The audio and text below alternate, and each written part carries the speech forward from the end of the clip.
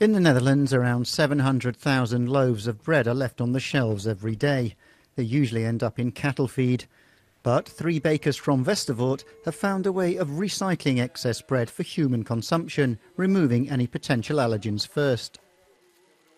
Sesame seeds, nuts, everything with meat, animal proteins all goes to the side, and we put the rest in piles and it goes straight into the machine.